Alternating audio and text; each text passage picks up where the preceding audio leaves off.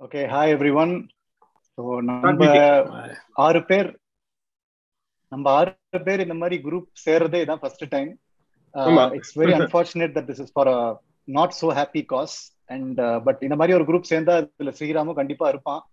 But இப்போ அவன் ஏதோ ஒரு வேற டைமென்ஷன்ல இருந்து ஆஸ்ட்ரல் பிளேன்ல இருந்து இருக்கானோ அப்படின்னு ஒரு நம்பிக்கை எல்லாருக்குமே உண்டு.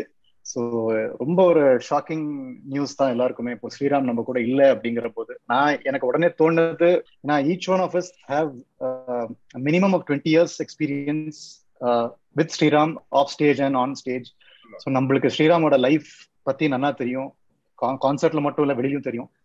ஸோ அவன் டிமைஸுக்கு அப்புறம் பல தியரிஸ் வெளில வந்துட்டு இருக்கு. ஸோ இதனாலதான் அவன் போனா, அதனாலதான் அவன் போனா, நிறைய பேர் பேசுறா, அதை நம்மளால தடுக்க முடியாது. But somehow I felt we have to celebrate his music as well as his fun side. ஏன்னா நம்ம எல்லாருமே ரெண்டுத்தையுமே பார்த்துருக்கோம். ஸோ அதை மட்டும் நம்ம கொஞ்சம் ஷேர் பண்ணி let's make that soul happy and make it go towards a peaceful place wherever it is. So அதனால தான் இந்த ஒரு மீட்டிங். So thank you. நிறைய பேர் கச்சேரியை முடிச்சுட்டு அவசரமா வந்து ஜாயின் பண்ணிருக்கீங்க. ஆமா, சரண் சொன்ன மாதிரி கொஞ்சம் கஷ்டமா தான் இருக்கு. நம்ம ஒரு ஃப்ரெண்டு திடீர்னு அதுவும் சின்ன வயசுல இப்படி போனதுங்கிறது ரொம்ப ஷாக்கிங். ஃபர்ஸ்ட் எனக்கு மீட் பண்ணது ஆக்சுவலி எனக்கு ஞாபகம் இல்லை. ஐ திங்க் ஏன்னா நான் வந்து 99ல நான் வந்து ஒரு ஈவெண்ட் ஆர்கனைஸ் பண்ணியிருந்தேன். I help in organising. இந்த ஏஷியா நெட்ல ஒரு பாரதி சேனல்னு நான் தமிழ் சேனல் ஆரம்பிக்க ட்ரை பண்ணேன். அப்புறம் அது ஒர்க் அவுட் ஆகல. ஸோ அந்த டைம்ல தான் நான் நினைக்கிறேன் நீங்க எல்லாரும் பெர்ஃபார்ம் பண்ணல அந்த ஈவெண்ட்ல. I think everybody Satish including Satish நினைக்கிறேன், எல்லாரும் ஆச்சா. அதுல தான் எனக்கு I started getting close. So எடுத்த உடனே வந்து ஒரு இன்ஹிபிஷன் இல்லாம பயங்கர க்ளோஸ் ஆயிட்டோம். Within 1 or 2 days. லைக் இந்த காமன் இது வந்து ஒரே இந்த ஜோக் அடிக்கிற ஒரே ஃப்ரீக்வன்சி. அப்புறம் இந்த ஆப்வியஸ்லி கவுண்டமணி சொல்லாம இருக்க முடியாது. Goundamani is a common factor for every one. அது எஸ்பெஷலி நாகை பத்தி சொல்ல வேண்டாம். தென் அவனோட brilliance is the first thing எனக்கு ஃபிளாஷ் ஆகிறது. அவனை பத்தி எந்த விஷயமா இருந்தாலும், இப்போ வாசிப்பு சொல்லவே வேண்டாம். Is a great artist, great அக்கம்பனிஸ்ட், great solo artist, is a composer, is a musician, is a more than a violinist. நல்ல மியூசிஷியன்னா பாடுவான், கம்போஸ் பண்ணுவான். அது நிமிஷ கவிங்கிற மாதிரி நிமிஷமா கம்போஸ் பண்ணுவான். அது இன்ஃபேக்ட் ஒரு ஆளை கிண்டல் பண்ணி ஒரு பாட்டு பாடணும்னா கூட வித்தின் மினிட்ஸ் பண்ணுவான். அதெல்லாம் நிறைய இருக்கு, சொல்ல முடியாதுங்க. ஸோ அது மாதிரி ஒரு இன்ஸ்டன்ட் பிரில்லியன்ஸ் இந்த மாதிரி நான் ரொம்ப குறைஞ்ச அழுத்து தான் பார்த்துருக்கேன். அதுவும் வந்து ஆன் ஸ்டேஜ் வந்து ஒரு கிரட்ஜ், ஒரு வைராகியத்தோட, ஒரு கிளாஸியா. சில பேர் வாசிப்பா அது கொஞ்சம் ராவா இருக்கும், இது வந்து கொஞ்சம் அது நல்ல ஃபினிஷ்டு ப்ராடக்டா வரும் வயலின்ல இருந்து வரும்போது. அது ரொம்ப ஒரு மெச்சுவர்டு ஒரு கல்பனை.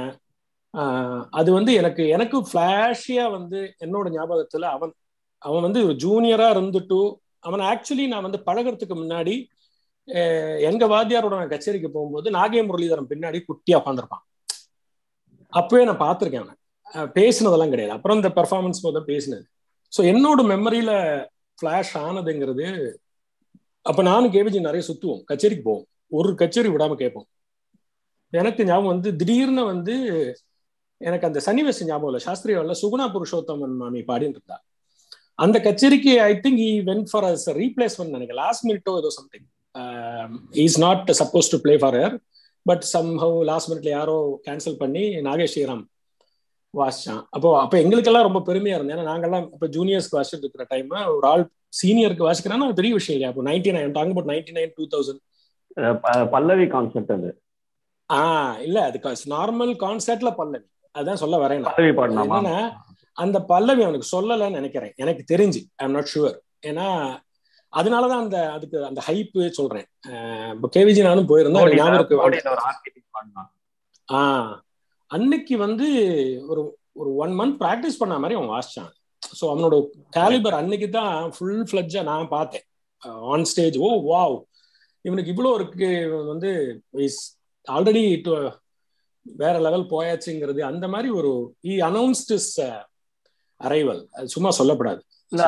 சுகுணா மாமி கச்சேரி முடிஞ்சு சொன்னது எனக்கு ஞாபகம் இருக்கு. பக்கவாதி வாசிச்சா ஸ்ரீராம் மாதிரி வாசிக்கணும் வயலின் தான். அதெல்லாம் பெரிய இல்லையா? அது ஒரு பெரிய ஒரு அக்கம்ப்ளிஷ்மென்ட். ரொம்ப பிரில்லியண்டா வாசிச்சா அன்னைக்கு. எனக்கு அப்ப நானும் வந்து ஜூனியர்ஸ் தான் வாசிச்சிருக்கேன். நம்ம எல்லாருமே கொஞ்சம், ஐ மீன் நான் கேவிஜி யாரா இருந்தாலும். ஸோ அந்த டைம்ல it was a huge thing, ரொம்ப பேசப்பட்டது. அதுக்கப்புறத்துல இருந்து ஐ சா ஹிம் டகடகடகடகான ஜூனியர் சீனியர் எல்லாம் மாத்தி மாத்தி வாசிக்க ஆரம்பிச்சிட்டோம். ஸோ த இம்ப்ரூவ்மெண்ட் எல்லாம் ஸ்டெப் பை ஸ்டெப் வேற லெவலுக்கு போயிடுது. புத்திசாலித்தனங்கிறது ரொம்ப ஒரு கிளாசி புத்திசாலித்தனம், அது சும்மா சொல்லப்படாதா. கச்சேரியிலையும் சரி வெளியிலையும் சரி, அவன் ஒரு பஞ்சு சொன்னா கூட அது பஞ்சா இருக்கும். சும்மா ஏதோ தேவையில்லாம எல்லாம் பேசாம நல்ல இன்ட்ரெஸ்டிங்கா இருக்கும். கம்பெனி யூஎஸ் போயிருக்கேன். அந்த யூஎஸ் டூர்ல அங்கேயும் ஐ சா ஹிஸ் பிரில்லியன்ஸ். சில இடத்துல எல்லாம் வந்து அவன் சொல்லிட்டு பண்ணுவான். ராகம் வாசிக்கும் போதே எனக்கு கண்ணு காட்டுவான், இப்ப கிளாப்ஸ் வாங்கட்டுமா, அவன் கூட பெட்டு வைப்பான். இப்படிதான் பேசுவான், மற்றே நான் இப்போ கிளாப்ஸ் வாங்கி காட்டட்டுமா அப்படிமா சொடக்கிட்டு சொல்லுவான். அது வந்து சொல்லிட்டு தானத்துல கண்ணடிப்பேன், என்னை பார்த்து கண் அடிச்சுட்டு இப்ப பாருமா டர்ற கிளாப்ஸ் வரும்.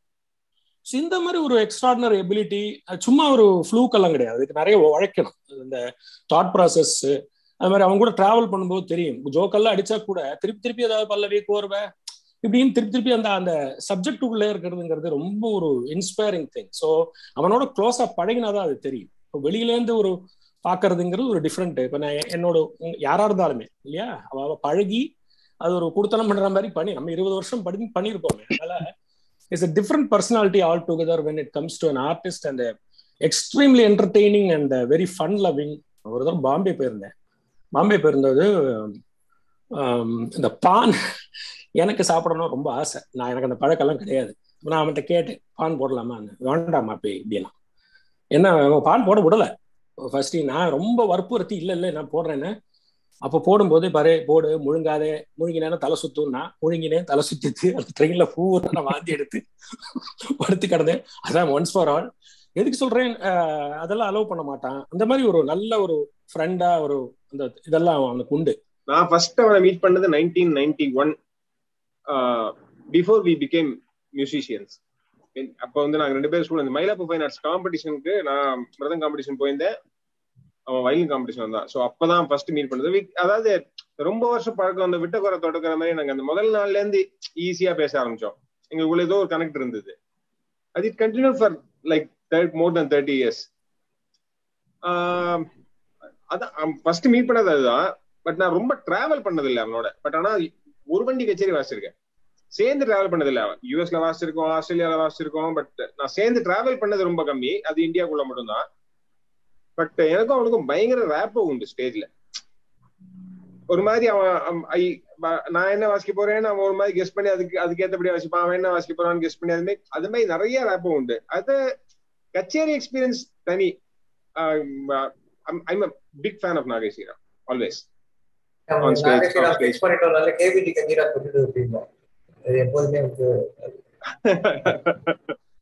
நான் மயிலாப்பூர்ல இருந்த வரைக்கும் it was fine.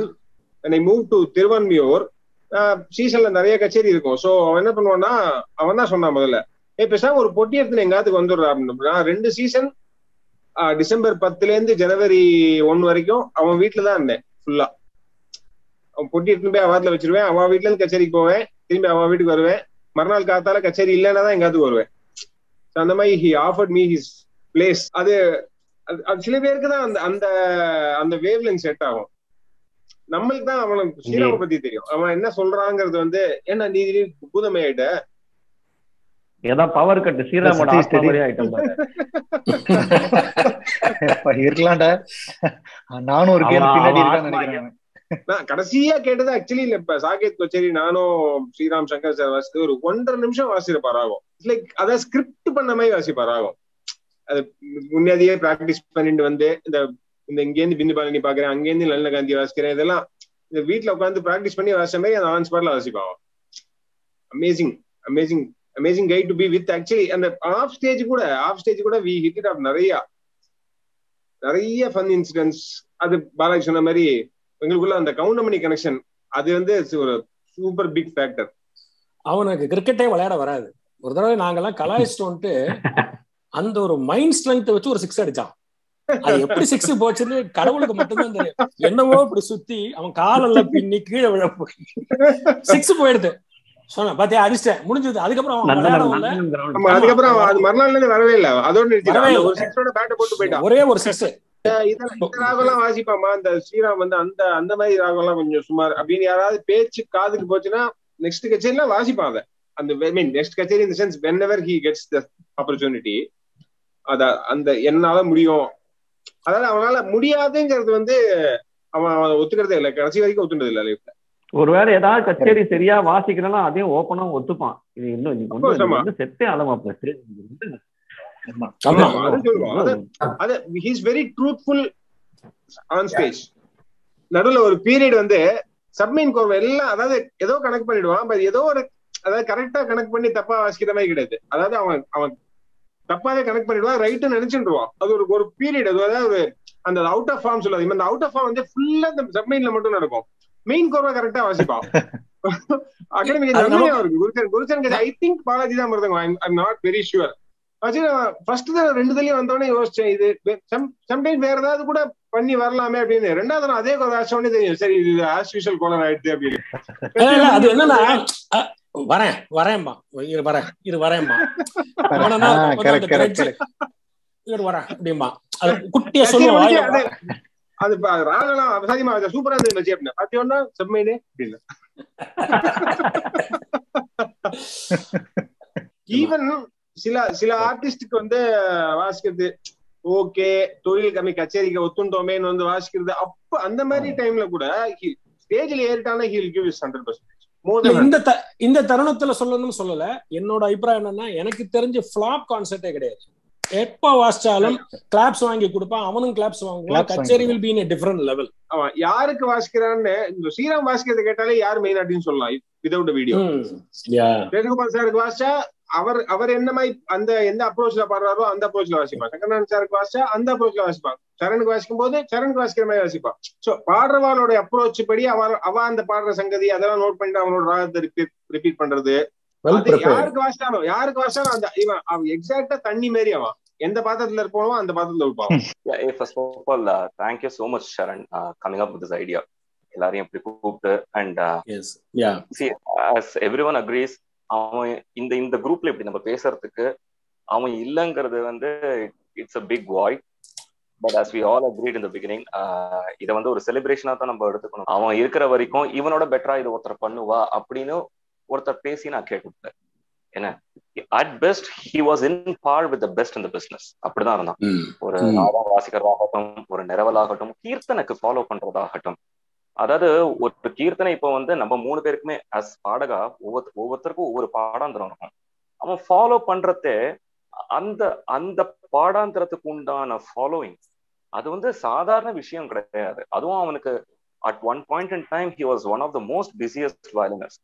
அதுக்கு மேல for him to adapt to ஒவ்வொருத்தருங்கிறது வந்து இட் இஸ் அது ரொம்ப ஒரு mark of a great artist. அவன் வேணும்னா அவனுக்கு வேணுங்கிற பாடாந்திரத்தை வேணா வாசிட்டு இருந்திருக்கலாம். But his attention to detail with every second that he sat on stage ங்கிறது வந்து that shows the kind of artist he was. So அதனால எதுக்கு அந்த பேக்ரவுண்ட கொடுக்குறேன்னா அவ்வளோ ஒரு great artist at such an young age அவன் போயிட்டு அதை நம்ம செலிப்ரேட் பண்றோம். Like he was one among us like until very recently. அதை நினைக்கும் போதுதான் it's like it's slightly awkward to say the least.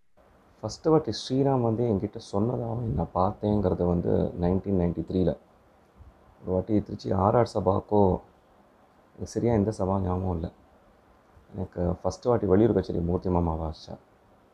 அதுக்கு அவள் சித்தப்பா வந்திருந்தார் அந்த கச்சேரிக்கு. அப்போ வந்து எனக்கு ஐ திங்க் வீரராகவன் மாமா வயலின்னு நினைக்கிறேன், அந்த நாகராஜன் மாமா கஞ்சிரா. ஸோ அந்த கச்சேரிக்கு ஃபஸ்ட்டு அவன் என்னை வந்து பார்த்துருக்கான் அப்படிங்கிறத அவன் எனக்கு சொல்லியிருக்கான். நான் அவனை ஃபஸ்ட்டு வாட்டி 96 மீட் பண்ணுறது டெல்லியில். பட் 96 தான் அவனை நான் மீட் பண்ணேன். ஸோ இப்போ டிஆர்எஸ் மாமா சொல்கிறது ஒரு ஃபர்ஸ்ட் அவர் வந்து டெல்லியில் அந்த சிவன் கோயில் கச்சேரியை சொல்லிவிடுவார். அதுக்கப்புறம் திருப்பி வந்து இது நாகே சொல்கிற டைலாகே திருப்பி வரும்போது அந்த ஜிடியும் இதுவும் எங்கெல்லாம் ஸ்டேஷன்ல நிக்கிறதோ அங்கெல்லாம் கச்சேரி இருக்கும். ஹோல்ட் ஆஃப்லாம் எடுத்துன்னு வந்திருக்கான் 9 நாள் 8 நாள் ஆகும். ஸோ அந்த மாதிரி தான் அதுல ஃபர்ஸ்ட் ஒரு வாட்டி 96 வந்து மீட் பண்ணேன். அப்போ நான் 9th or 10th படிச்சுட்டு இருக்கேன். This should have been like March R April. அவனுக்கும் எனக்கும் ஒரே ரூம் போட்டிருந்தா. ஸோ அது வரைக்கும் ஐ didn't even know that he existed. நிஜமாவே எனக்கு தெரியாது. அங்க போன உடனே இன்ட்ரடியூஸ் பண்ணிட்டேன். இது மாதிரி நான் தான் ராம்பிரசாத்னு தெரியும், நீங்க வந்து மணியரோட பேருங்கிறது தெரியும். ரொம்ப நேரமா வாங்க போங்கன்னு பேசிட்டு இருந்தான். அவன் அவன் stay I mean physical stature was like so ஒரு மாதிரி பிட்டிட்டா தான் இருப்பான் அப்பவுமே. அப்போ 9ஆம் கிளாஸோ 10ஆம் கிளாஸ் தான் ஆகணும். அப்போ so he was even smaller. நான் ஒரு மாதிரி ஆவரேஜா தான் இருந்தேன். ஸோ மாதிரி வாங்க போங்க ரொம்ப நேரமா கூப்பிட்டு இருந்துட்டு அதுக்கப்புறம் நான் கேட்கறேன், நான் ஏதோ நினைச்சிட்டு இருக்கேன் அவன் 6ஆம் கிளாஸோ 7ஆம் கிளாஸோ படிக்கிறான். அவன் அப்புறம் ப்ராக்டிஸ் பண்றதை பார்த்துட்டு என்னடா அப்போ ஒரு 6ஆம் கிளாஸ் 7ஆம் கிளாஸ் இவ்வளவு பிரமாதமா ப்ராக்டிஸ் பண்றான்னு நினைச்சிட்டு அவங்க கிட்ட கேட்டேன், சரி நீ என்ன கிளாஸ் படிக்கிற அப்படின்னு கேட்டேன். அவன் ஏதோ 5ஆம் கிளாஸ் 6ஆம் கிளாஸ்ன்னு சொல்லுவாங்க அப்போ நினைச்சிட்டு. நான் 10வது படிக்கணும் அப்படின்னா. படிக்கணும் அப்படின்னா ஓ அப்ப என் வயசு தானா, என்னது நீங்க 10வது தான் படிக்கிறடா அப்படின்னு கேட்டான். ஆமா அடச்சி அதுக்காக இத்தனை நேரம் நான் வாங்க போங்கன்னு உன்னை கூப்பிட்டேன். முதல்ல ஸ்ரீராம பார்த்தது பாலச்சந்தர் சார் ட்ரஸ்ட்ல ஒரு காம்படிஷன், நார்மல் காம்படிஷன். அதுல ஆக்சுவலா வோக்கலிஸ்ட் மட்டும்தான் வச்சிருந்தாங்க அந்த காம்படிஷன். பட் ஆனா நாங்க வயலின் எடுத்துக்கணும்.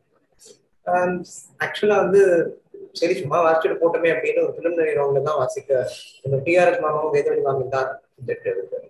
அப்போ அவன் வாசிக்கிறத பார்த்து எல்லாருமே வந்து இம்பாக்ட் வந்து சம்திங் எல்ஸ். ஐ திங்க் 97 நினைக்கிறேன், 1997.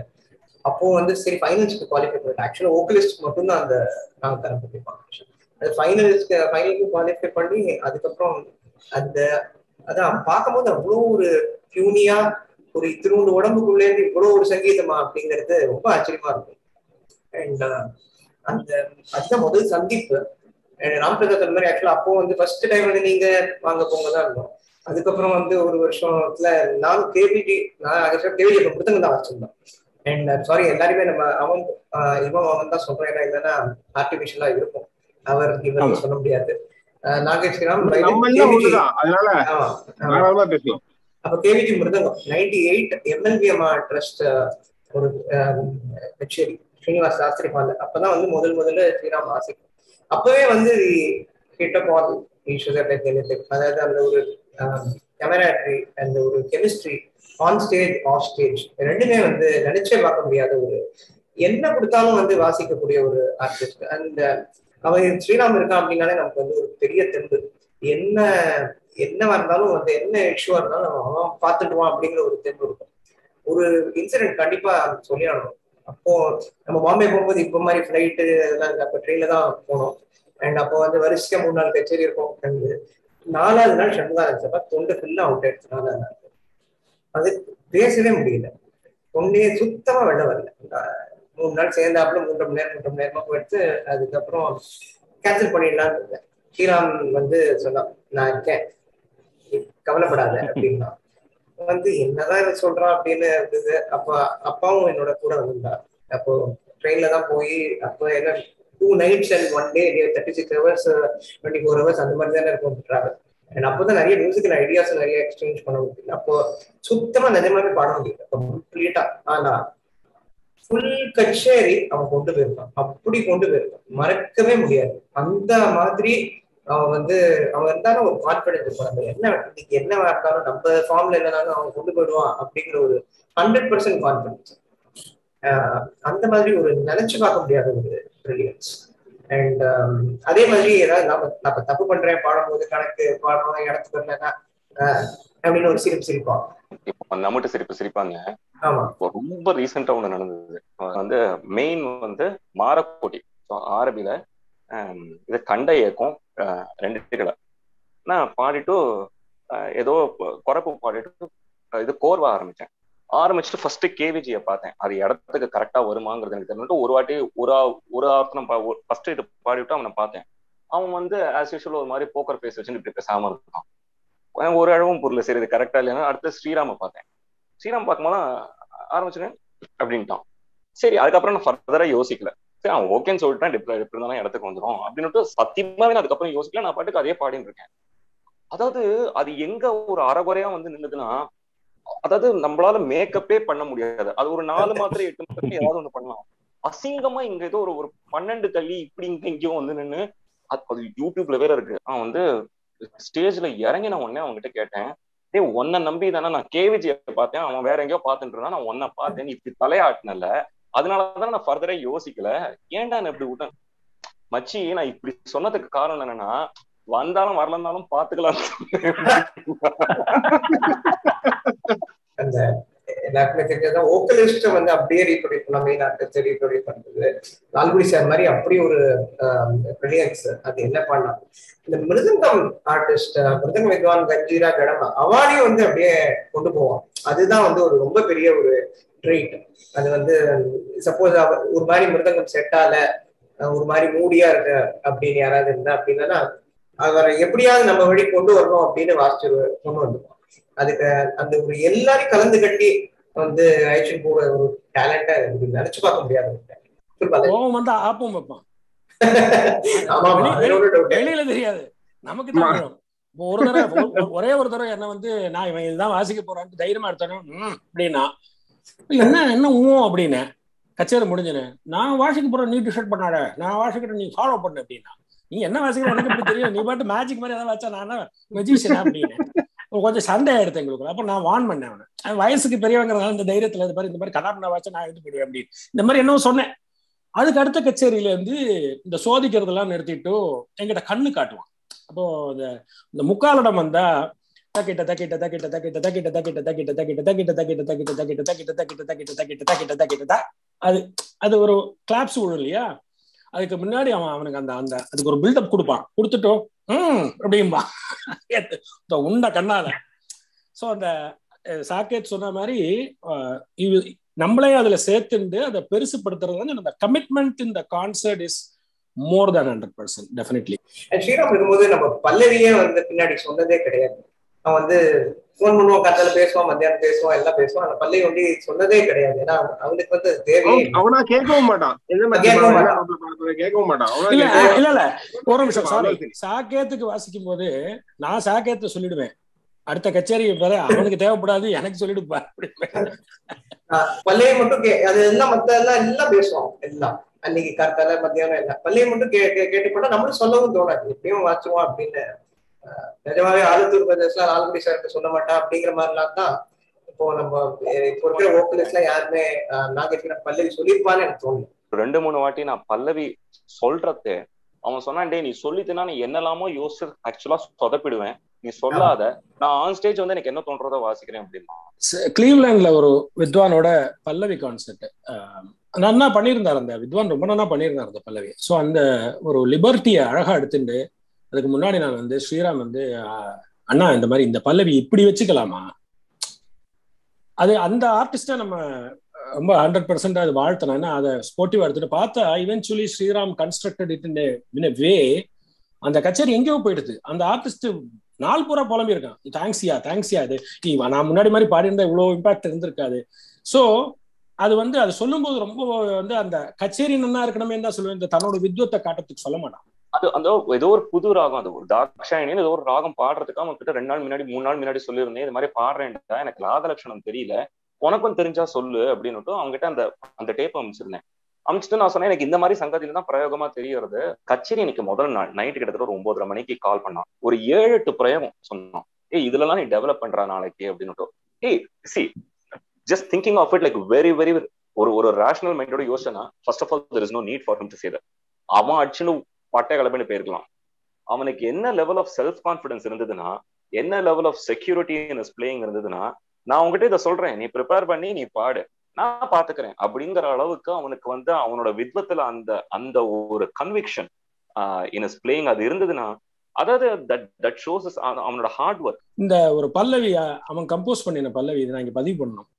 அதானது நான் ரொம்ப எக்ஸ்ட்ரீம்லி இம்ப்ரெஸ் ஆனது, இந்த பல்லவியோட ஸ்பெஷாலிட்டியை வந்து எல்லா சமத்துல வரும், ஆனா இடம் மாதிரியே இருக்கும், இடக்கு முடக்கா கேட்கும், ஆனா எல்லா சமம். உங்களுக்கு தெரிஞ்சிருக்கும், இந்த சபே சனை அனுதினம் பணிவோம் தினம் அருள் புரிந்திடும் சபே சனை அனுதினம் எல்லா சமம். ஆனா எப்படி கேட்கறது? இந்த மாதிரி ஒரு கிரியேட்டிவ் நாலேஜ் நான் ரொம்ப பேர்த்த பார்த்தது இல்லை. நிறைய மேடை அவங்க வயலின் டியூட்டாவே ஷேர் பண்ணிருக்கேன். சோ உனக்கு இன்னும் நிறைய ஸ்பெஷல் அனுபவங்கள். ஃபர்ஸ்ட் அனுபவம் அதெல்லாம் இருக்கட்டும், அதெல்லாம் அப்புறம். நீ சொல்லாவிடில் யார் சொல்லுவார் நீலவே.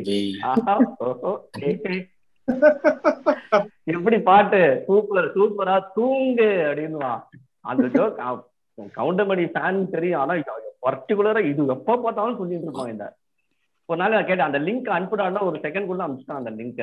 அதே மாதிரி இந்தியாலே ரெண்டு புத்திசாலி, இந்தியாலே ரெண்டு புத்திசாலி, ஜிடி நாயுடு, இன்னும் நாயம். அந்த அவன் ரொம்ப பிடிக்கும் அந்த கவுண்டமணி காமெடிலாம். ரீசெண்டா கூட போன் பண்ண போதுதான் பேசிட்டு இருப்பான். எனவே ஃபர்ஸ்ட் நான் மீட் பண்ணது தமிழ் இசை சங்கம் காம்படிஷன் ராஜா அண்ணாமலை மன்றத்துல 1991. ஆமா. அப்புறம் இன்னும் அப்பதான் நாகை முரளி இருந்தோட அண்ணா பையன் ரொம்ப நல்லா வாசிப்பான்னு அப்போ அந்த இன்ட்ரோடக்ஷன் டைம். அதுக்கப்புறம் கொஞ்சம் வருஷம் மீட் பண்ணலாம். அப்புறம் குருச்சரன் ஞாபகம் இருக்கும், வாணி மஹால்ல 98 நினைக்கிறேன் சீசன்ல சரணுக்கு வாசிச்சான் அவன். அப்ப நம்ம குரூப்பா போயிருந்தோம். நான் கேஜி வந்தியான்னு ஞாபகம் இல்லை, அந்த மிருதங்க பாபு எல்லாம் சேர்ந்து அந்த கச்சேரிக்கு போயிருந்தோம் வாணி மஹால்ல. அந்த பழைய வாணி மஹால் சேர்லாம் இருக்குங்க, ஒயர் சேர், அந்த கச்சேரி. அப்பதான் அவனை பார்த்தேன். அதுக்கப்புறம் டெல்லி பாசவே வெரி க்ளோஸ் அவனோட. ஆமா, இப்போ நிறைய பர்சனலா நிறைய எனக்கு நிறைய ஹெல்ப் பண்ணியிருக்கான். நான் 2 வாட்டி யூஎஸ் போனதுக்கு காரணமே அவன் தான். ஃபர்ஸ்ட் வாட்டி 2005ல மகாராஜபுரம் சீனிவாசன் சாரோட போனேன். அதுக்கு அவர் ஒரு 4-5 வயலுன்னு செய்தி வச்சிருந்தார் பேப்பர்ல. அவ ஒவ்வொருத்தரையும் அப்படியே பின்னாடி தள்ளி விட்டு எல்லா விதத்தை சௌகரியமா நல்லா வாசிப்பான்னு சொல்லி அந்த டூரே ஏற்பாடு பண்ணி கொடுத்தான். அதனால ஃபர்ஸ்ட் நான் யூஎஸ் பார்த்த இதுவும் ஒரு பெரிய ஆர்டிஸ்டுக்கு வாசிச்சது அவன் தான் ஹெல்ப் பண்ணி வாசிச்சேன். அதே மாதிரி 2008ல அவன் என்னை கூட்டின்னு போயிருக்கோன்னு அவசியமே கிடையாது. அவன் ஃப்ரீமான்ட்ல ஒரு ஸ்கூல்ல கிளாஸ் எடுக்க போனான். அவனுக்கு அவன் பாண்டு போயிட்டு எடுத்துட்டு அவன் பாண்டு சம்பாதிச்சுட்டு வந்திருக்கலாம். But he made sure that நானும் கூட வரணும்னுக்காக அவகிட்ட மெனக்கட்டு என்னை பத்தி பேசி. இந்த டூர் முன்னாடி என்கிட்ட சொல்லியிருந்தாங்க. அந்த மயிலாப்பூர் 2008 நாங்க யூஎஸ் போனும்போது ஜூலைல வர போறேன்னு எல்லார்கிட்டையும் சொல்லியிருந்தாங்க. அப்படியாடா? நான் ஆமாண்டா, சதீஷை கூட்டின்னு வரணும்டா அப்படின்னா. நீ சதீஷை கூட்டின்னு டியூட்டா? இல்ல ஒரு வேற வேலை பண்ற ஒர்க் பண்றேன் அப்படின்னா. என்னடா பண்ண போறேன்? அது வருது சொல்லியே செஞ்சான். அதை பண்ணலாம். இது என்ன பண்ண போறான்னு பார்த்தா கரெக்டா ஜூலைல கூட்டின்னு போனாங்க. அது மாதிரி யூஎஸ்ல அங்க 2008ல போன போது அவன் கூட 2 கச்சேரி டூயட் வாசிக்கிறதுக்கும் சான்ஸ் பண்ணி கொடுத்தான். அதுலதான் ஒண்ணு இப்ப நான் ரீசெண்டா ஸ்டேட்டஸ்ல சின்னதா ஒரு கிளிப்பிங் போட்டிருந்தேன். அவங்ககிட்ட சொன்னேன், பூவோட சேர்ந்து நாரும் மணக்கிற மாதிரி உங்க கூட வாசிச்சதுனால இப்ப நான் வாசிக்கிறத கேக்குறது எனக்கே பிடிச்சிருக்கடா, நல்லா இருக்குன்னு நான் சொன்னா. அதெல்லாம் ஒன்றும் இல்லை, அது உனக்குன்னு ஒன்று இருக்கும் போனோம் அப்படின்னுவான். இதுல என்ன பியூட்டினா, இவன் இந்த குரூப்லயே எனக்கு ஐ மே பி ராங், பட் எனக்கு தெரிஞ்சு சதீஷ் தான் ரொம்ப க்ளோஸ். அவனுக்கு அந்த ஒரு லிபர்ட்டி வைஸ் கடைசி வரைக்கும் கான்டாக்ட்ல இருந்தான். கான்டாக்ட் வைஸ் அது மாதிரி இவ திடீர்னு சண்டை போட்டுப்பா. நம்ம போனோம் பார்த்தா நம்ம எதுக்கடா போன மாதிரி இவங்க 2 பேரும் தோலை கை போட்டு நிற்பா. அதுக்கு முன்னாடி அந்த சண்டையை பார்த்தா வெட்டுக்குத்து சண்டை மாதிரி இருக்கும். சோ அதை வச்சு பாக்குறத ஆமா கண்ணா பின்னா இருக்கும். நம்மள்ட்ட எல்லாம் எல்லாம் ஒரு லெவலோட க்ளோஸ் தான். But I think Satish has that ஒரு எக்ஸ்ட்ரா பெனிஃபிட், ஒரு லிபர்ட்டி உண்டு எப்பவுமே. கச்சேரி 2-3 கச்சேரி கண்டிப்பா மென்ஷன் பண்ணலாம். இதுவா சரண் ஞாபகம் இருக்கும், ஐஐடியில டிவி சங்கர் நாராயண் சார் கச்சேரி வாசா ஞாபகம் இருக்கா? 2004-05 போயிருந்தோம். ஏத்தாவுனதா மெயின் பாடி அவர் நிறவல் சொல்லலாம் கேட்கறமா, அதுக்கு இவன் திருப்பி ரிப்ளை வாசிச்சிருக்கான். அதாவது அவ்வளோ பெரிய ஆர்டிஸ்டுக்கு இவன் சின்ன பையன், 24-25 வயசு தான், அவ்வளோ ஈஸியா வாசிக்க முடியும்னா எனக்கு தெரிஞ்ச கடைசியா ஒரு 20-25 இயர்ஸ்ல இவனை மாதிரி ஒரு பெரிய ஆர்டிஸ்டுக்கு ஈஸியா வாசிச்சுவாங்க நான் பார்த்தது இல்லை. என்னோட பர்சனல் ஒப்பீனியன் அது. அவ்வளோ ஈஸி. அவன் ராகமா இருக்கட்டும், நிறவனா இருக்கட்டும், ஸ்வரமா இருக்கட்டும், என்ன ஒரு ஈஸி. அதே மாதிரி இவன் சரண் அவ்வளவு எல்லா ஸ்டைல்ஸோடையும் ஈஸியா மாட்டேன். அதாவது தேஷ்கோபால் சார், சங்கர் சார், ஹைதராபாத் எந்த ஸ்டைலா இருந்தாலும் அது அவனோட பெஸ்ட் ஏதோ அதை அப்படியே எடுத்து வாசிப்பான். ஏன்னா சங்கர் நாராயண் சாரோட அந்த காத்திரமான குரலை மேட்ச் பண்றதே கஷ்டம். அதுவும் இப்பதான் அதுக்கு என்ன ஒரு ஈஸு, என்ன ஒரு சவுண்டு, அசாத்தியமா வாசிச்சான். அந்த மாதிரி இதுல ஆர்கே சுவாமி ஹால்ல சிவசாமி கலாலய ஸ்கூல் ஆடிட்டோரியம் உள்ள சரணுக்கு ஒரு கச்சேரி வாசிச்சான். அதுல அப்படிதான் அந்த அனுதினமும் பேகடால ஒரு வயலினிஸ்ட் அந்த மாதிரி நிறவல் வாசிக்கிறது சான்ஸே இல்லை. ஒரு வோக்கலிஸ்ட் பாடி முடிச்சுட்டு என்ன ரிப்ளை வேகடால கொஞ்சம் கஷ்டமான ராகம் வேற வயலினிஸ்ட் கேட்டா தெரியும். அதுல வந்து இவன் நிரவல் பெரிய ஒரு நிரவல் பாடி அவனுக்கு விட்டா அதுவும் அதே ஈஸி தான். இன்னும் அவனுக்கு பேகடாவா இருக்கட்டும் மோகனமா இருக்கட்டும் எல்லா ராகமும் அவனுக்கு ஈஸி தான். இந்த கச்சேரி ரோட்ல ஒரு வீட்டுக்கு ஷிஃப்ட் ஆனா அங்க போய் பார்த்தேன் அவனை. போர் அடிக்கிறதுடா சும்மா மீட் பண்ணலாமான்னு வாயன்னா சும்மா அங்க போய் பார்த்து என்னமோ யூடியூப்ல கச்சேரி எல்லாம் கேட்டுன்னு உட்காந்தான். அங்கதான் அவனை கடைசியா எனக்கு இப்ப கூட என்ன தாட்னா அவன் அங்கதான் இருக்கானோ இல்லைன்னா வந்து அப்புறம் திருவாயூர் ஷிஃப்ட் ஆயிட்டேன்னு சொன்னா ஒரு வேளை அங்க இருக்கான் போல இருக்கு. நம்ம தான் பேசல. நான் ஒரு 10 நாள் 1 மாசம் ஆச்சு. இங்க ஷிஃப்ட் ஆனதுக்கு அப்புறம் ஒரு கச்சேரி வாச வந்து இன்னைக்கு கச்சேரி போ நாளைக்கு நாளைல இருந்து இங்க ஒரு நாள் மீட் பண்ணலாம் கச்சேரி இல்லாத போது சீசன் முடிஞ்ச போறோம் அப்படின்னா. பட் ஆனா அன்பார்ச்சுனேட்லி ஐ குட்ன்ட் மீட். ஒரு தடவை என்னோட பாஸ்போர்ட் தொலைஞ்சு போயிடுது. ஹெல்ப் பண்ணுவான்னு சொன்னேன். இவனோட மெமரினால என் பாஸ்போர்ட் கிடைச்சது. வாஷிங்டன்ல இருந்து நாங்க எங்கேயோ போனோமே, இந்த ரிச்மண்ட் போனோம். நான் வந்து வாஷிங்டன்ல அந்த வீட்டுல குளிச்சுட்டு எனக்கு ஒரு ஹேபிட் என்னன்னா பாஸ்போர்ட்டை நான் வந்து என்னோட எப்பவுமே பேன் பாக்கெட்ல வைப்பேன், தொலைச்சிருவேணும் பயந்து. அவ குளிக்கிறதுக்கு குளிச்ச உடனே கச்சேரி முடிஞ்சு அப்படியே ரிச்மண்ட் போனோம். அப்ப எடுத்து பாத்ரூம் கிட்ட ஒரு ஷெல்ஃப்ல வச்சுட்டேன் அவ வீட்டுல. குளிச்சுட்டு நல்லா ட்ரெஸ் பண்ணிட்டு கச்சேரிக்கு போயிட்டு அங்கிருந்து ரிச்மண்ட் போயாச்சு. அந்த 2 நாள் நான் மறந்துருக்கேன். 3ஆவது நாள் ரிச்மண்ட்ல உட்காந்துட்டு இப்படி தொடைய தட்டுறேன். என் தொடையில இல்ல, இந்த பாக்கெட்ல இல்ல. இது ஷார்ட்ஸ் தானே இதுல இல்லையே உள்ளூர் எனக்கு வயத்த கலக்க ஆரம்பிச்சிருது. என்னமோ சம்திங் இஸ் ராங், இது அன்யூஷுவலா இருக்கேன்னு போய் பார்த்தா இல்ல, தெரிஞ்சு போயிடுத்து இல்லைன்னு. இது நைட்டு 2:30 மணி. நாங்க 2 பேரும் பேசிட்டு இருக்கோம் மாடியில. இவன் ஒரு முஷார் அவ்வளோ எல்லாம் செட்டப் பண்ணிடும், நான் பாட்டுக்கிறேன். நீ என்னடா பாப்ப எங்க விட்டுருக்கணும் எனக்கு தெரியலடா.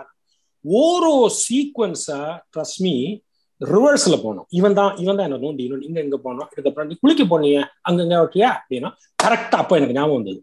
So within 20 minutes he made me remember.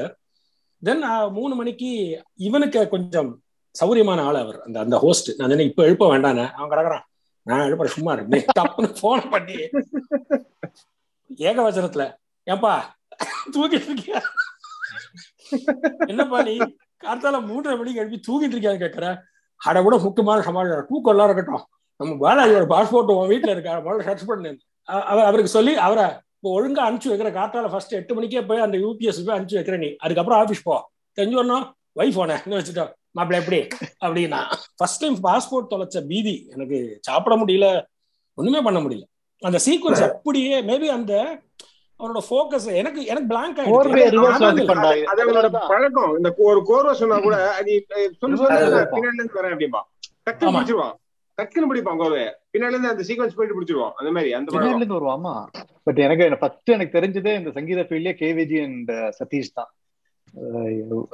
எல்லா கச்சேரியும் சின்ன வயசு கச்சேரி எடுத்து பார்த்தா இவங்க 2 பேர் தான் இருப்பாங்க. கேவிஜி நிறையவே இருப்பான், மிருதங்கம் மட்டும்தான். ஸோ மிருதங்கம் டிஏ ஜெயந்தி, வயலின் சதீஷ், அந்த மாதிரிதான் போயிருந்தது.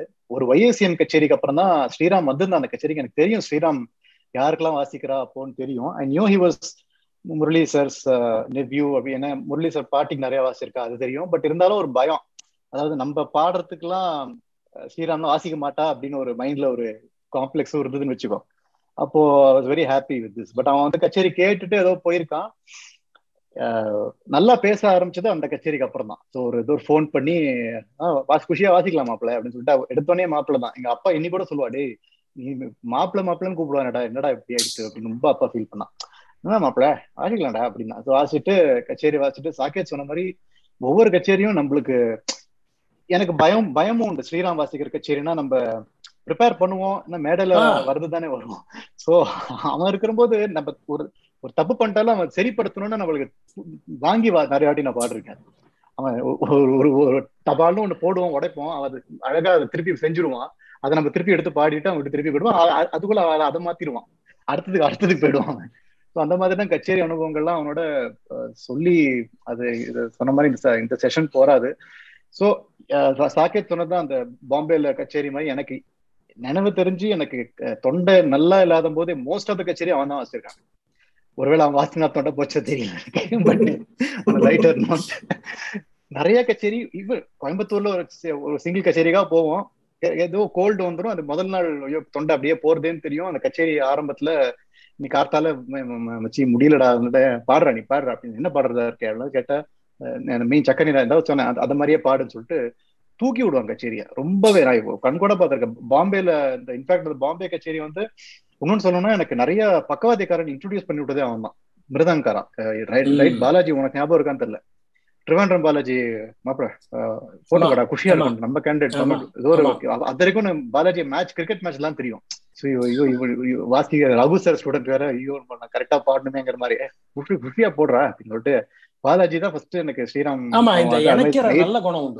எனக்கு நெய்வேலி ஸ்கந்தா அண்ணா, அப்புறம் பூபதி அண்ணா, எல்லார்ட்டையும் வந்துட்டு பூபதி அண்ணா ஒரு கச்சேரி போட்டேன். என்னடா ஒரு சீனியர் ஆனா ரைஷன் போற சொல்லிட்டு ஒரு வீட்டு கைஷன் போய் ஒரு ப்ராக்டிஸ் பண்ணி ஸ்கந்தா அண்ணாலாம் ரொம்ப லாவகமா பழக வச்சதுக்கு ஸ்ரீராம் ஒரு முக்கிய காரணம். ஸோ அந்த பாம்பே கச்சேரி வந்து எனக்கு தொண்டை முதல்ல இருந்தே சரியில்லை. இன்னைக்கு கோல்ட்ல தான் போயிருக்கேன் ஏசியில ட்ரெயின்ல. அப்போ கச்சேரி அவன் நிஜமாவே அந்த கண்கூடா பார்த்தேன். அந்த அவனால how an artist gets spurt on the moment. அதாவது நம்மளுக்கு நம்மள இதெல்லாம் டெபிசிட் எல்லாம் மீறி நம்மளுக்கு ஒரு தைரியம் வருது அவன் வாசிச்சதுனாலதான்.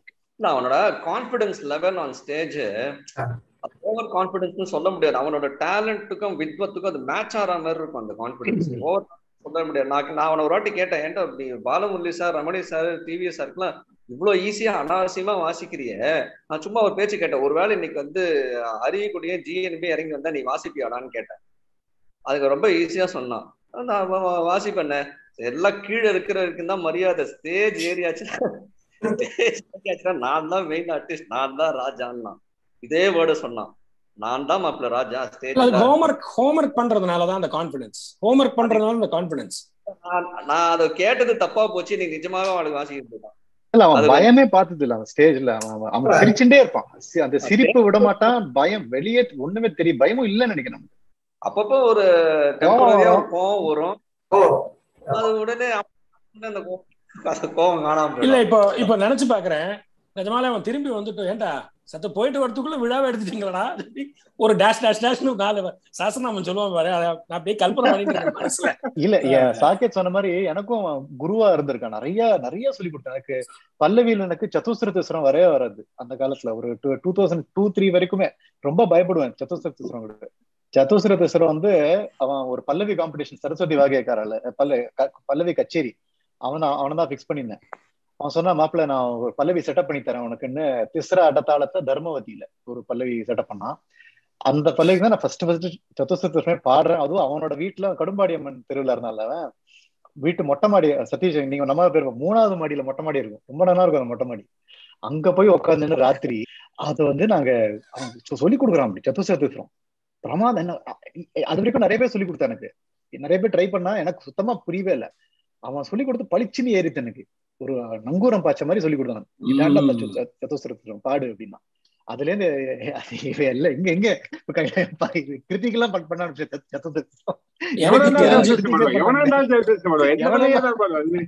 இல்ல. எனக்கு தெரிஞ்சு இந்த விஷயத்தை வெளியில ப்ரொபகண்டா பண்ணதே கிடையாது. காம்போசிஷன் பண்ணிருக்கான் தெரியுமா, சொன்னதே கிடையாது. நிறைய ஆர்டிஸ்ட் நான் பாத்திருக்கேன், கிளீவ்லாண்ட்ல பாத்திருக்கேன், வேற வெளியூர்ல பாத்திருக்கேன்.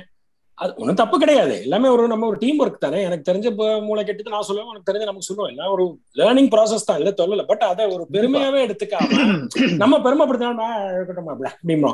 சஞ்சய் அண்ணாக்கு வந்து அவ சித்தப்பா வாச்ச ஒரு கட்சி நாங்க 2 பேரும் கேட்டு இருக்கோம் கிளீவ்லாண்ட்ல. அதுக்கு வந்து சுச்சரித்ரா அவரும் அப்படி பாடுறதுக்கு சித்தப்பா அப்படியே வாசிச்சிருக்கா. அதை நான் கேட்டுட்டு நான் அசந்து போயிட்டேன், இப்படி ஒரு மனுஷன் வாசிக்கிறார் விவாதின்னு சொன்னேன். இந்த பாட்டு சிட்டப்பா தாண்டா செட்டப் பண்ண, நான் அவனுக்கு செட்டப் பண்ணி தரேன்னு சொல்லிட்டு ரூம்ல போய் அவ அப்படியே பாடி எனக்கு ரெக்கார்ட் பண்ணி கொடுப்பான். விவாதி சங்கதி பை சங்கதி கிளீனா. ஏன்னா அவனும் சித்தப்பா உட்காந்து நிறைய கோட்டேஸ்வரி அவரோட விவாதி பாடல்களை அவ நோட்டேட் பண்ணி கிளீனா பண்ணிருக்கா. சோ அதை அப்படியே அந்த கோசலம் எடுத்துக்கோ, இந்த தானரூபி எடுத்துக்கோ, சுச்சரித்திரா எடுத்துக்கோன்னு சொல்லி நாஜீவாதார நான் சொல்லி அவன் எல்லா வீட்லயுமே அவன் வந்து பிராக்டிஸ் பண்ற போது ஹோஸ்ட் எல்லாம் வந்து உட்காந்துருவான் சில பேர் அவன் பிராக்டிஸ் பண்ற போது. அப்போ வந்து ஒரு 3/4 மணி நேரம் வாசிக்கிறானாக்க கண்டிப்பா நாஜீவதார வாசிப்பான். பிரமிச்சு போயிடுவா எல்லாரும். எனக்கே ஒரு என்னடா பாட்டு இது இப்படி இருக்கு, பயங்கரமா இருக்கேடா அப்படின்னு. எல்லா சங்கதியும் ஃபுல்லா வந்துட்டு நான் வாசி தரேன்னு சொல்லிட்டு ரெக்கார்ட் பண்ணி பாடி வேற கொடுத்தான். அவ்வளவு பாடுவான், அவங்க எல்லாருமே தெரியும். அவனோட பிரசன்ஸ் ஆஃப் மைண்ட் வந்து பாபு ஒரு வாட்டி சொன்னான், GS கிருஷ்ணா. அது வந்து நான் எப்பவுமே அது மறக்கவே மாட்டாங்க. ரொம்ப ஏர்லி இன் ஹிஸ் கெரியர் வந்து அவன் எல்லாருக்குமே வாசிக்க ஆரம்பிச்சிட்டான். அதாவது எனக்கு வாசிக்கிற போதே டாப்ல தான் இருந்தாங்க. ஸோ திடீர்னு கேட்டா மேண்டலின் ஸ்ரீனிவாஸ் கச்சேரிமா, அங்க டிவிஎஸ் சார், டிஎன்எஸ் சார், யோபர்க்ல ஒரு கச்சேரியில அப்படிமா. யோபர்க் என்னடா, யோபர்க்னா என்னடா, ஜோஹானஸ்பர்க்ல டர்பன் அப்படிமா. எல்லாம் புது எனக்கு அப்படியே வியப்பா இருக்கும். கலகரடா என்னடா இப்படின்னு சொல்லிட்டு அப்புறம் தான் சிவராமன் சாரோட இப்பதான் போன் நான் எங்கேயோ போயிட்டு இருக்கோம், நிறைய ஊர் சுத்துவோம். அப்போ அவன் ஏதோ பாஸ்போர்ட் ஜெராக்ஸ் எடுக்கிறதுக்காக எனக்கு கார்ல நான் அழைச்சிட்டு போனேன் அவனை. அப்போ வந்து ஃபுல்லா பேசிட்டே அந்த டூருக்கு ஜெராக்ஸ் எடுத்துட்டு இருக்கோம், அடுத்த டூரை பத்தி பேசிட்டு இருக்கேன் சிவராமன் சார். வந்துடுவேன் சார் என்னடா அதுல சிவராமன் சார் 2 months போறேன் இருக்கவே மாட்டாங்க. ஸோ அந்த ஒரு லெவல் ஆஃப் இதுல இருக்கும்போது அந்த பிரசன்ஸ் ஆஃப் மைண்ட் பத்தி ஒரு பாபு சொன்னான். சாதாரண ஆளுகள்ரா, என்னாச்சு தெரியுமா, டெல்லியில ஒரு கட்சியில ஸ்ரீனிவாஸ் கூட்டின்னு போயிருக்கா ஒரு ஆன்சாம்பிள் மாதிரி பஃபே சிஸ்டம் சாப்பிட்டு இருக்கா. பிரசாதுக்கு தெரியும் அந்த வந்து அந்த இப்படி திறந்துட்டு கொஞ்சம் பண்ணாலே படாருன்னு மூடிடும் அந்த மாதிரி ஒரு பஃபே ஸ்டார் ஹோட்டல்ல. இவா எல்லாரும் வரிசையில் நின்று இருக்கா, எல்லா ஹிந்துஸ்தானி ஆர்டிஸ்ட் இவா எல்லாருமே நின்று இருக்கா. சதீஷ் தெரியும். பாபு சொல்றாடே மாப்பிள்ள நான் நின்று இருக்கேன்டா, எனக்கு பின்னாடி ஸ்ரீராம் நின்று இருக்கான், அவர் குருமா எடுத்துட்டு சாத்திட்டு அடுத்த ரைஸ் எடுக்கிறதுக்காக போயிட்டு இருக்கு. இவன் குருமா எடுத்துட்டு தெரியாம சாத்த முடியாம படார்னு போட்டான் போல இருக்கு அந்த மூடிய. கமான ஒரு சத்தம், எல்லாரும் திரும்பி பாக்குறாளாம். இவன் உடனே பாபு அப்படின்ட்டான் அவன். எல்லாரும் என்ன பார்த்துட்டாங்க ஒரு க்ஷணம் வச்சு, அது ரொம்ப டேஞ்சரா என்ன பிரச்சனை. எல்லாரும் திரும்பி பார்த்தோன்னே டக்குன்னு பாபு அப்படின்ட்டான். பாபு ஸ்ரீராம் எனக்கு போன் பண்ணி, மாப்பிள்ள நம்ம நாளைக்கு பாலாஜி வீட்டுக்கு போயிட்டு வருவோம், எதுக்குடா கேட்டா ஹேர் கட் பண்றதுக்கு. நான் எங்க இருந்து நம்ம ராயப்பட்டா மயிலாப்பூர் அப்பர்சாமி கோவில்ல இருந்து, எதுக்குடா அங்க போகணும்னாக்க, இல்லடா குஷியா நம்ம கார்த்தால பாலாஜி சொல்லிருக்கான் போல இருக்காங்க ஒரு சலூன் சூப்பரா பண்றான்ட்டு. இவன் வந்து நீயும் ஹேர் கட் பண்ணிக்கணும்ல, நம்ம 2 பேரும் போகலாம்னு சொல்லிட்டு நான் கார் எடுத்துட்டு we made that haircut into a day long trip. கார்த்தால போய் அவன் வீட்டுல சாப்பிட்டுட்டு ஹேர் கட் ஞாபகம் இருக்கு. சோ அந்த அளவுக்கு ஒரு ஃபன் காய். கவுண்டமணி சிடி எவ்வளவு ஒரு காலத்தை வாங்கி கார்த்தால நந்தனம்ல எக்ஸ்சேஞ்ச் பண்ணிப்போம், வீட்டுக்கு வந்து பாப்போம். ஞாபகம் இருக்கா பாலாஜி? நம்ம பாத்துக்கு வருவீங்க. அதே அந்த யூடியூப் லிங்க் எல்லாம் சேர்த்து வைக்கிறது. ஆமா, அதுக்கு முன்னாடி சிடி தான், யூடியூப் எல்லாம் முன்னாடி அப்புறம் தானே வந்தது. 2006, 2007 யூடியூப் தான். எங்க ஆத்துக்கு வருவான் இந்த 10 ரூபாய் சிடி ஒரு வண்டி. எங்க ஆத்துக்கு வருவான். என்னன்னா அவனுக்கு ஊறுகான உயிர். ஊறுகாய்க்கு சாதம் தொட்டுப்பான். ஊறுகாய்க்கு தான் சாதம் இவ்வளவுதான் சாப்பிடுவான். ஊறுகாய்க்கு சாதம் தொட்டுப்பான். எங்க அம்மா ஊறுகாய் ரொம்ப பிடிக்கும். அவன் நான் அந்த அபிராம்புரத்துல இருந்த வரைக்கும் ரெகுலரா வந்துட்டு இருந்தான், வந்து சாப்பிடுவான். அந்த அப்படி எல்லாத்துக்கும் போக மாட்டான். அதனால சொல்றேன், போன் பண்ணுவான், மச்சி அந்த ஊருக்கு இருக்காடா, வா வா வா அப்படின்னு. அந்த இதை எடுத்துன்னு அப்பதான் இந்த சிடி சமாச்சாரம் எல்லாம் சரண் ஒரு சிடி எடுத்துட்டு வருவான். இதை போட்டு ஆமா கம்ப்யூட்டர்ல போட்டு பாக்குறது மறக்க முடியாது. அவ அம்மாவோட தயிர் சாதமும் எனக்கு ரொம்ப பிடிக்கும்னு சொல்லிட்டு ஒவ்வொரு தடவை ஊருக்கு போனா அவ சொல்லி கரெக்டா தாதர் ட்ரெயின்ல போறோம்னாக்கா, பாம்பே போறோம்னாக்கா கார்த்தால அந்த தயிர் சாதம் மட்டும் அவன் எடுத்துன்னு வருவான். ஒரு பேக் பண்ணி அவன் அம்மா பிரமாதமா தயிர் சாதம் பண்ணுவான். சின்ன சின்ன இஞ்சி மாங்காய் எல்லாம் போட்டு ஒரு சின்ன வச்சுட்டு அது அழகா அவன் தான் பேக் பண்ணுவான். எப்படின்னா தயிர் சாதத்தை போட்டு இலையில போட்டு அது ஒரு பேப்பர் வச்சு இது பண்ணுவான், பிளாஸ்டிக்கே கிடையாது. ஆமா, எனக்கு நிறைய உலக அறிவு அவன் தான் கத்து கொடுத்துருக்கான் யூஎஸ்ல. அப்போ எனக்கு முன்னாடி நிறைய போயிட்டான் யூஎஸ்க்கு. அவன் நிறைய ட்ரிப் அடிச்சனால ஏதோ ஒரு பேகேஜ்ல இருந்து எடுக்கிற பைக்ல இருந்து வரும்போது என்னோட பேக் கொஞ்சம் கிழிஞ்சிடுது பின்னாடி. அதை போய் பரவாயில்ல அதை ஒட்டிக்கலாம் ஏதோ அப்படி சொல்லிட்டு அவன் வந்து இல்ல குடு சொல்லிட்டு டர்ன்னு உனக்கு நல்லாவே கிழிச்சு விட்டான். இத போய்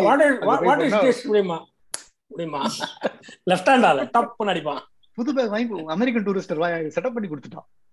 அதுக்கு கிடைக்கும்டா, இல்ல கிழிஞ்சுதான் நல்லதுடா, புது பேக் கிடைக்கவா அப்படின்னு சொல்லிட்டு எடுத்துட்டு போய் வாங்கி கொடுத்தானே. அண்ணன் உங்க அறிவோ அறிவுனே அப்படின்னு.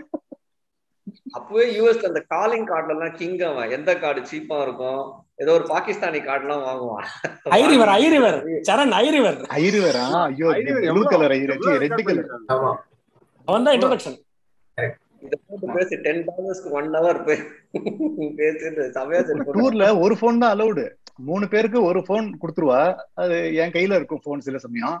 இவன் ஒத்துக்க மாட்டான், நீ ஒரு போன் எப்படியோ செட்டப் பண்ணி வந்துருவான். AT&T ஏதோ ஒரு போன் கிளிப் போனை வச்சிருவான் தனியா. அவனுக்கு ஒரு பை இருக்கும், அந்த பைக்குள்ள என்ன இருக்குன்னே தெரியாது. இந்த போன் இருக்கும், வேற என்னெல்லாமோ இருக்கும். Thank you Saketh, thanks to you இந்த ஐடியாக்கு. Sikkil, thanks to you தான், you initiated this thing.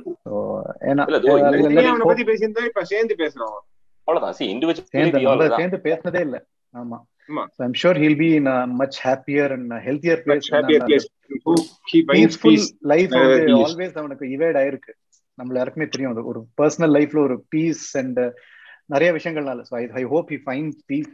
ஒரு மியூசிக் ஃபுல்லா கான்சென்ட்ரேட் பண்றது மாதிரி ஒரு he'll definitely have a great place wherever he is. Okay, thanks. He'll always be remembered for his artistry and his அவனோட வித்வத்துக்கு. So அதுக்கு வந்து ஈடே கிடையாது. And that is what any artist would like to be remembered for. And that I think he has accomplished. அது வந்து ஸ்டேஜ்ல ரொம்ப miss பண்ணுவோம் நம்ம. இனிமே ரொம்ப மிஸ் பண்ணல. Yeah, definitely I will miss him on stage. Absolutely. இது மட்டும் சொல்லிடுறேன், அந்த நீ பாதமே கத்தி நளினகாந்தியில அவன் வந்து மச்சி சிட்டஸ்வரம் ஒண்ணு போட்டிருக்கேன்டா அது கேள அப்படின்னா, நான் சொன்னேன்னாப்பா ரொம்ப அற்புதமான ஒரு சிட்டஸ்வரம், அந்த லால்குடி சாரோட கணக்கா அப்படியே அந்த பொருத்தமாவே வரும். நான் சொன்னேன் இதுக்கு ஜிஎன் சாரே ஒண்ணு போட்டிருக்காரு தெரியுமா உனக்கு அப்படியா அப்படின்னா, அந்த பாட்டு என்ன அப்படியா இடத்த பார்த்துன்னு பாடுவேன். ஒரு நல்ல யங் கிரௌட் இருந்தாக்க ஜிஎன் சாரோட சிட்டஸ்வரம் அனுப்புலைக்கு பாட்டு சரணத்துக்கு இவன் சிட்டஸ்வரத்தை பாடுவேன். எம்எஸ்ஜி சாரோட ஒரு வாட்டி ஆத்துல கிளாஸ்க்கு போனப்போ அவர் லால்குடி சாரை பத்தி சொல்லியிருந்தார். இந்த மாதிரி யார் என்ன பாடினாலும் ஒரு தோசையை எப்படி திருப்பி போட்டா போடாது, சில பேர் தோசை போட்டா கிழிஞ்சு போயிடும், அசிங்கமா காந்தி போயிடும், கிழிஞ்சு, அதெல்லாம் ஒரு தோசையை திருப்பி போட்டா எப்படி வருமோ அந்த மாதிரி வாசிக்கக்கூடிய ஒரு வித்வான் லால்குடின்னு எம்எஸ்ஜி சார் சொல்லியிருந்தார். அது அவருக்கு அப்புறம் என்னோட அபிப்பிராயம், இவனுக்கு அப்படியே அது வந்து கரெக்டா இருக்கும், யார் என்ன பாடினாலும் அப்படியே திருப்பி வாசி, அந்த மாதிரி ஒரு பெரிய அபிலிட்டி இருந்த ஒரு ஆர்டிஸ்ட். அவன் இல்லங்கிறது தான் நம்ம நம்புறதுக்கு ரொம்ப வருஷம் ஆகும் மேபி. சரிடா, பாய் எவரிபடி, பாய்.